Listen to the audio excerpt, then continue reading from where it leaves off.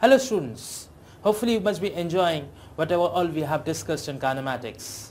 So this is being the last part of this particular topic. We have already understood about the relative motion between two different objects. So the two objects can either be moving or it can be at rest. Either of them can be at rest. We are now going to generalize that to the concept of curvilinear motion. What does curvilinear motion actually stand for?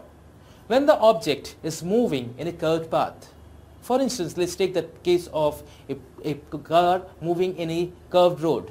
When the car is moving in a curved road, obviously, even though its speed may be constant, it may be moving at a constant rate, but its direction is changing at every instant. Since its direction is changing at every instant, so therefore that velocity is changing, and therefore there is a force acting on an object. So taking a cue from this, we'll understand about curvilinear motion in this last part. So what do we understand about the other type of motion? Let's say talk about the curvilinear motion. So talk about the curvilinear motion when the particle is moving along a curve and not in a straight line. That is what is meant by curvilinear motion. So its velocity is changing at every instant of time because it is moving.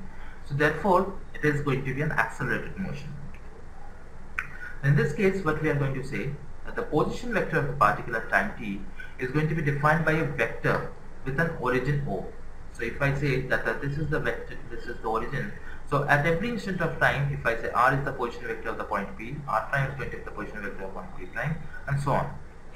So as a result, what we are going to say is that it's going to be the position occupied by the particle at any instant of time. So if I say that, if I consider that the particle occupies a position P, which is given by some displacement r at time t, and P prime is given by r prime, in that case the velocity of the particle P can be given by delta r by delta t, which is nothing but in the limit delta t equals to 0, so this is going to be equals to dr by dt, which is nothing but the instantaneous velocity.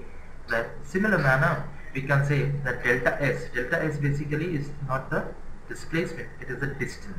So it is starting from this particular point, let's say.